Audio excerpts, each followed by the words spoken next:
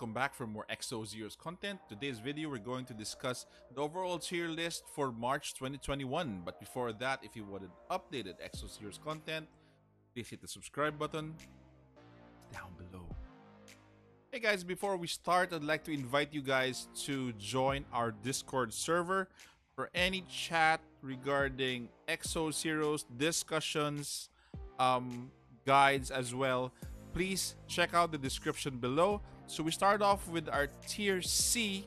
So more or less your tier C are, if I would classify them, they are the heroes that will be good as you start the game. They are actually very good kind of substitutes for the existing, the existing meta heroes. Okay, so we start off with Ramji. So this is another version of Ramji that has turned into an FC, but never really took off because he doesn't really have that much to add aside from his, nullify heals, and his kit is actually also squishy. That is why he is in tier C. You would only bring him if you don't have first Guardian Ramji.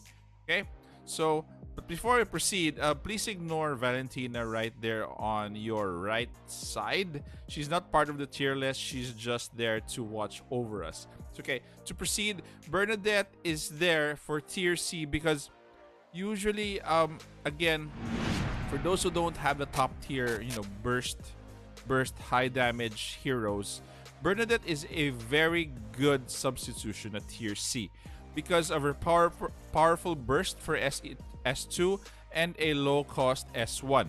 Okay, and take note that she has flop as well and Summer's Blessing. So she is actually viable for tier C. Next beside her would be Otard or FC Otard.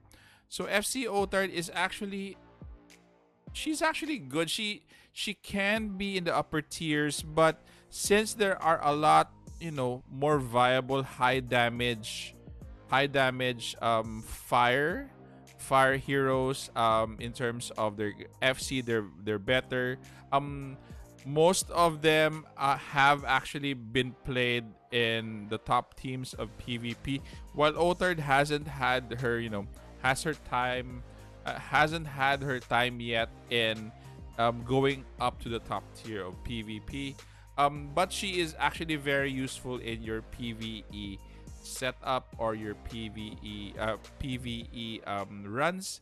So she actually deals extra high damage for those who have status effects. So that is why she is here at tier C. I'll point out later which are the best fire heroes in terms of her high damage category when I go to the upper tiers. Okay, so next would be Redley. So Redley is, again, he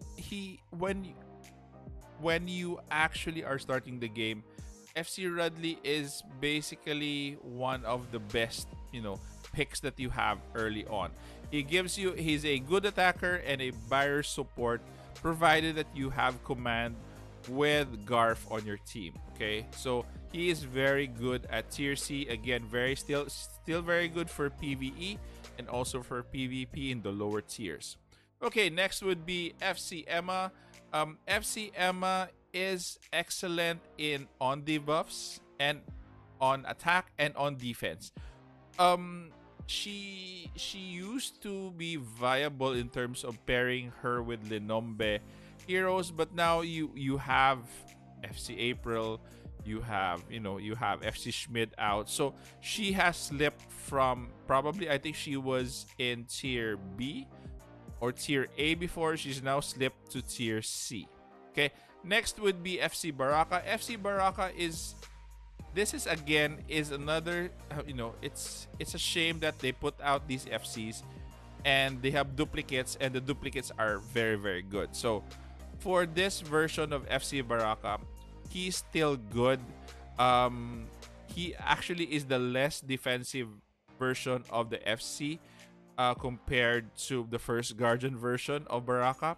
So, but he is still good if you still want to use him. Okay, good in PvP content and PVE as well.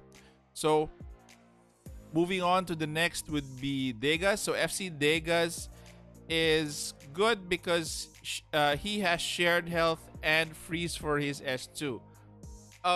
The current meta of the game actually has driven him down. It has driven down his value because we have a lot of defense oriented heroes that are better stacked than him in terms of skills. That is why he's actually now in tier C. If you don't have any of the upper tier heroes, FC Degas is a good grab at tier C. Okay, so next to round out the tier C would be Ulum. So Ulum is again the basic version of himself. So he actually is still viable because if you don't have FC Ulum, the original Ulum will actually still break Guardian Stones if you have Bather in the team and if he has Tranquil. So that is why he is so useful again in your PvE and PvP content. Okay, so this actually rounds out our tier C. Okay, here are we now with our tier B. So they're a bit, some of them are actually used in the mid tier of PvP and they're very good in your PvE content. So we'll start off with Blue Rachel. So Blue Rachel is similar to, a Gold Fate Core Rachel. He just has less damage but he has silence actually in his S1. So more or less preference would be Gold Rachel because of the damage output of the gold versus this version of blue. So that is why he is in tier B. But if you don't have the gold fated version, he is actually a good replacement once you get or before you get gold fated Rachel. Okay, so next would be FC Luke. So FC Luke is here again. FC Luke came out after Digas. Basically, he is actually better than Digas because he absorbs all damage from all allies. He is actually a very good tank, but again, his skills is limited to basically that only. Okay, to his left is actually FC Scarlet. So FC Scarlet is one of the first, I think, one of the first Summer Festa FCs that was actually useful in PvP way back, together with FC Iris. So she actually has a S1 and S2 as a burst skill, plus she has flap flap. That is why she's good, because she can turn your enemies into rubber duckies or probably a fish. So that is why she's still here in tier B. For FC Anastasia, again, First Guardians actually are a bit, they are valued very much in this game, especially for FC Anastasia with her heal, with her burst heal, and with her S2. She is actually a very all-around healer with her own right in terms of dealing high damage. Also, she's a First Guardian, so she's tough and she actually punishes enemies who attack her. That is why she is still good at tier B. Next would be regular Bathory. So regular Bathory is not that bad versus your FC Bathory. She still has the basic skills that make her good aside from the FC form.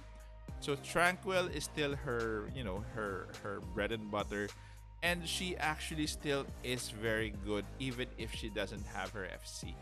Okay, so try to bring her even if you don't have her FC still.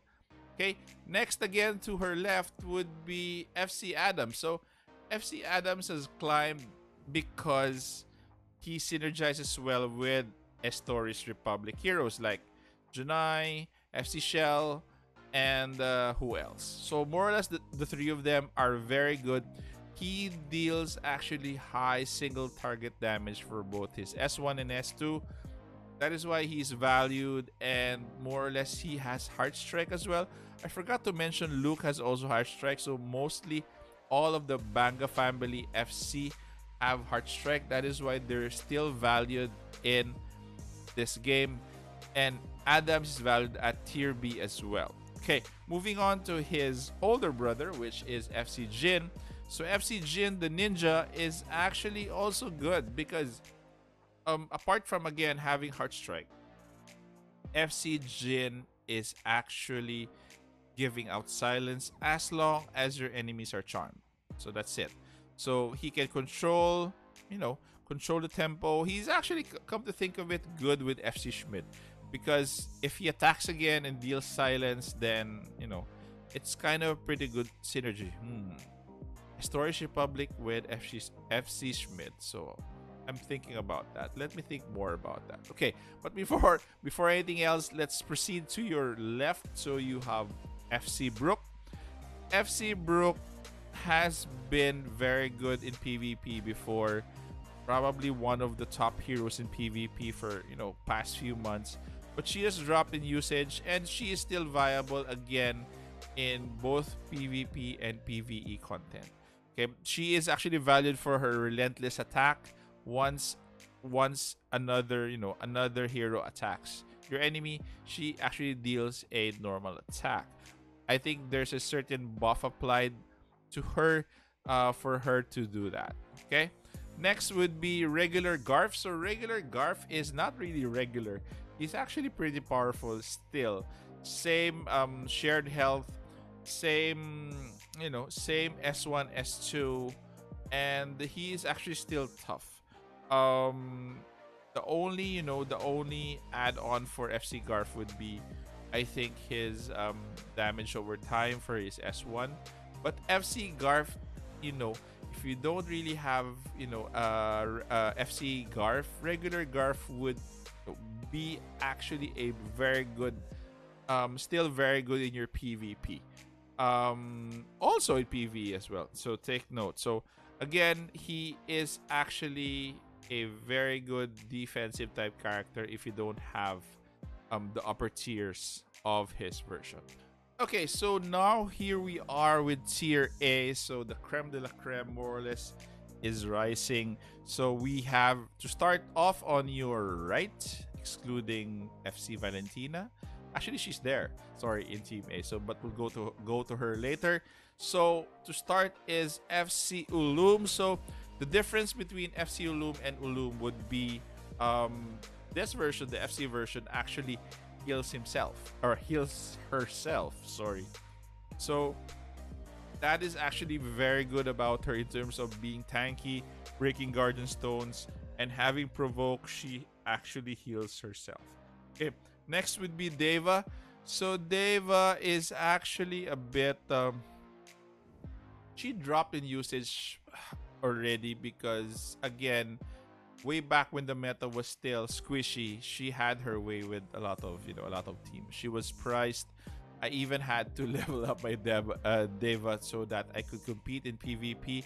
But again, she is still viable in PvE and the lower tiers of PvP or PvP tag even. So Deva doubles critical hits and also has silence for her S2. So you can't go wrong with Deva. She is actually still viable. The problem with her is she's just that squishy in the meta right now. Just have to make sure that she survives and she deals enough damage. Okay, so moving on to your left, right. Okay, to your left is FC Maggie. So FC Maggie has been touted to be one of the best heroes in the Dragon, Unholy Dragon Grounds. She's actually also included in some of the teams for Wasted Red. So she is actually very good. Again, in PvE, can't go wrong with FC Maggie. Again, if you noticed earlier, Otard is at tier C because of actually one of them is FC Maggie. She's actually more tankier because she's a first guardian, and she overall in terms of mana, in terms of generating for herself, she's actually better than Otard. So I'd take FC Maggie any time over FC Otard. Okay. Next to your left again would be FC Lepin. So FC Lepin, um she used to be, she used to dominate. Again, there is just actually a lot of, better FCs or heroes that came out. But again, she still is usable in the lower tiers of PvP and also in PvP tag. She's very good actually in PvE content because you will need eventually to revive your hero. So she has revive, heal, and also a valuable turn reset and damage immunity. But because of that guy on the leftmost side has his FC already, well, I guess Lepin will have to be contented with PVE for now. But again, you can't go wrong with Lepin. She's a very good support hero for FC. Okay, next again to her left is FC Baraka. Again, the first Guardian version. He actually has catapulted his status towards tier A because mainly of the team composition for Team Linombe. He's one of the vital heroes there. He's actually a good hero because he's a blue Fate core, but he gives bonuses to Wasted Red. So I have him at, I think, +2 or +3 fusion. But Baraka is actually very good. Um, very good in the early stages of the game. Very good as well in PVE. And right now, one of the most important team members in Team Linombe. So you can't go wrong in investing with FC Baraka, the first dragon version. Okay, so next to your left again would be FC Ramji. This version of Ramji is actually going to be great. Actually, he is great already. Usage wise, in terms of countering the stall meta, which is going to die because of FC Schmid. Again, Ramji's usage might drop. So, but for now, he's still being used. Very very good for his nullify heal. Very good for his first dragon passives. And he is actually a good defensive character. I use him actually in my Wasted Red team with Garf, FC Redley, FC Annie, him, Ramji, FC Ramji, and FC Iris. So again, I still value him, and I don't know if his usage would go down, but again, you can never go wrong with FC Ramji on your team. Okay, to the beautiful lady on his left would be FC Valentina. So I have twins there. Sorry for that, but FC Valentina, very good in terms of control. The problem with her is that she's dependent so much with her father, Shufraken, or FC Shufraken, that she's at tier A. Her father's not here, so let's look for her father later. But actually, she is very good in terms of locking opponents, limiting them to less mana, not mana burn, and not letting them gain mana. So very good actually. In the recent, she and her father in North Von Frosty are one of the most sought after teams right now. Combos shut down opponents. They might still be in the running, even if FC Schmidt is out already. So again, her usage might tick up depending on what other team comps we can build to counter FC Schmidt or with FC Schmidt. Okay, to your left, okay, is Schmidt. So the regular Schmidt is actually very good again because of Prey in Master's Footsteps. So turn resets, his FC is just crazy. This version of him is actually pretty much very good already. Very good in PvP, very good in PvE. So again, you can't go wrong with FC Schmid if you have leveled him up. So here we are with our tier S. So these are more or less the heroes that are very good, but some of them need certain conditions. Like, for example, you have their FC Shell. FC Shell is actually very good, but she has to be with Janai. So again, they cannot really stand alone. She can, you can actually value her without FC Janai only for her S2.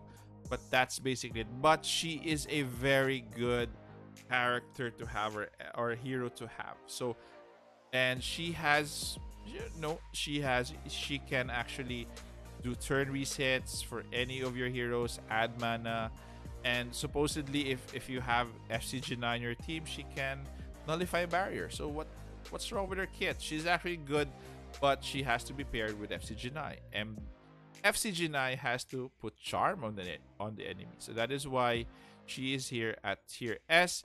Next to her is FC Annie. Sad to say, FC Annie has dropped because I see in her future that she's going to have a hard time with FC Schmidt, because I actually had a play test with my own team using FC Annie, and once Schmidt hits the team with prey, her attack and defense goes down. Again, also once her attacks and so once her attack and defense goes down, because she gives damage immunity, same as the whole row, so including Radley as well. So some players might think twice already and putting her in this lineup. So I'm putting her at tier S, even though she is that good. But when faced with FC Schmid, she's really going to, to cry her heart out. Okay, so more or less she's still good in PVE as well. Next to her is FC Zeon. FC Zeon has actually catapulted his status up because again of Linombe, and it has regained part of his previous stature as a dominant hero. But actually his kit is crazy good. Relentless attacks, turn resets, AoE attacks, single target attacks, you name it. He's actually relentless, and I sometimes hate him when I face him together with other Linombe heroes. So very good. He's up to tier S. I'm sorry, FC Tatalo, but you're going down. You're going further down. I don't know, in a couple of months, but right now you are actually at tier S from tier SS. Because again of Schmidt, because of the anti-nullify heal, decrease attack and decrease damage for his row. So again, what could I say? So it's actually fortunate now that he's still being used, but what if in the future people don't use him anymore in terms of PvP? But actually he still is very good in PvE content. That's actually why he's still here. He's excellent in PvE content in terms of damage over time, in terms of hard strike for the bosses. So basically, he's still good. Probably he's now a 8 out of 10. Before he was a 9.5 probably, or a 10. So I'm sorry, Tatalo. You really have to step down. Okay, next would be FC Shufraken. So again, here's the father of FC Valentina. So he's here. He runs the meta. He runs North Von Frosty. And again, their team is still winning because of him. So he is here at tier S. He has stun. He has stun for the back row. He actually has Fear of the Abyss for those who have less health. So extra damage. Again, very good kit. Very good in terms of defense. And he is at tier S. To his left is actually FC April. FC April could have been tier SS if not for her dependency in FC Rachel. So she heals allies when she dies. She heals them. She silences them with her S1, but she requires FC Rachel so that your enemies would be disheartened. Okay, proceeding now to the young lady to your left. Okay, so it's FC Iris. FC Iris actually, I think, will just hover around tier S and tier SS. Currently, her usage has dropped because people have been packing their teams more with damage. But again, you can't go wrong with her nullify barrier and her mana for everyone on your team. So she's still very good PvE wise or PvP wise. Again, PvP tag will always have a place for her. Actually, most of these guys have a place in PvP tag, and they will still dominate. Last on tier S would be FC Garf, my Garf. Okay, my Garf, because I've been using Garf for quite a while for my Wasted Red. Very good hero, except when she encounters Tantalo, because she usually gets Heart Strike. Very good hero, very tanky, shared health. Um, in terms of protecting other allies, she's good. Back row damage, very good as well. So very dependent in terms of your team for Wasted Red. And she's the general, so of course she's that good. So for our tier SS, we have here the creme de la creme of more or less the best heroes right now in PvP and PvE. To start off, we have FC Rudley. FC Rudley, again, can't go wrong with him. I really underrated him when I started. Now he's my favorite hero. Um, Gives you defense, gives you HP, gives you barrier. What can you ask for that? Plus, he gives a lot of burst damage for his S2. So no, if you can't appreciate that, then I don't know what is good for you. So moving on to his left. Okay, left would be FC Talia. So FC Talia is basically a healer on steroids. So everything heals for days for her passive, for her S1 and S2. What can I say? She's a healer galore. Okay. Next to her left again is FC Janai with basically charm, lowers attack speed, dot, increase damage, decrease attack, and increase attack. So that is actually incorporated in her kit. So why she's not used that much? Because again, it's only her and FC Shell that's usually viable in Stories. Apart from FC Adams or FC Jin, those two are just the most versatile heroes that you can use. And she is very good actually in PvP and also PvE because of her damage over time. In terms of breaking Guardian Stones, perfect. Together with Tantalo, they are insane. Okay? So FC G9, premier, she's a premier hero in terms of overall usefulness in this game. Next would be FC Battery. FC Battery again has been in the top ever since because of tranquil survivability, high damage, burst damage, you name it. Even if there is Summer's Blessing, she can still survive on her own. Give her team one more chance to survive because of Tranquil is actually nuts. So she will not go away as one of the top heroes in this game. To her left is FC Rachel. FC Rachel is actually here because of the top team for PvP. He's here because there won't be any top team for Inombe without him, without the signature force, without the synergy that he gives to to all the allies that he's with. So speed, increased hit, attack speed, decreased dodge for the enemy, and defense as well. So again, very good support, very fast, and very efficient. Next would be one of my favorites, all-time favorites, in terms of overall utility and usability. Sometimes she's in the top in terms of PvP. Right now, she's very solid with North One Frosty. It's Dorka. So Dorka in terms of damage, in terms of control, in terms of heal. What else can I say? So basically, she's very good. All she needs is just an FC. If you can see Schmid has been transformed with his FC. I'm just waiting for Dorka's either black or gold FC, not her orange FC, of course. But she's going to dominate more PvP and PvE, so you can't go wrong with her damage over time as well for her S1. So again, Dorka very good, always reliable, always going to be a top hero in this game and in my heart.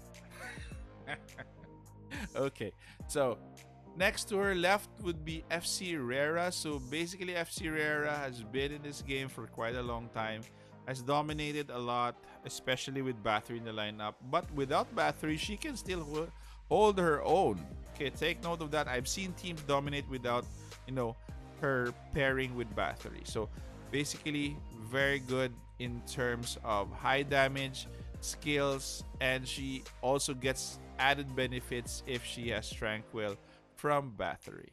Okay, so again, she also has Pierce damage. Okay, so take note of that. And last but not the least, our most recent addition to the family of tier SS. So again, the insanely overpowered FC Schmidt. I hate to admit it, but he makes Lenombe crazier than crazy. Okay, very crazy again.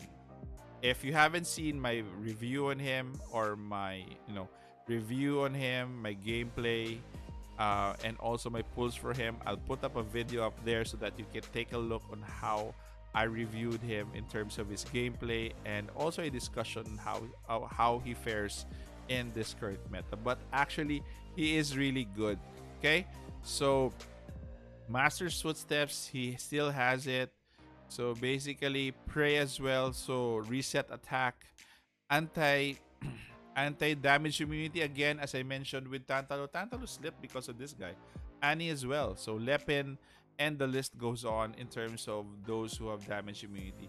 Their attack and defense will go down 80%, as well as the same heroes on their row. So it's actually a really big headache. So I kind of found a way on how to counter him already, into more or less keep his mouth shut, so basically silence him, not use his spells. But again, it's really difficult to be in a matchup with FC Schmidt. Okay, so he also has increased attack, by the way, and damage reduction. Okay, so he's very good kit. Released just a few days ago, but I see him being in most teams, or if not all of the teams, in the top 50 for Asia server. Very good, ridiculous, and very impressive for FC Schmidt to debut in Exos Heroes for his fate. Okay, so anyway, guys, it has been a long tier list. And anyway, if you have questions, comments below, write them down.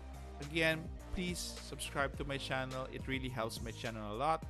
And always, guys, take care, stay safe. This is the Warden, and I'm out of here.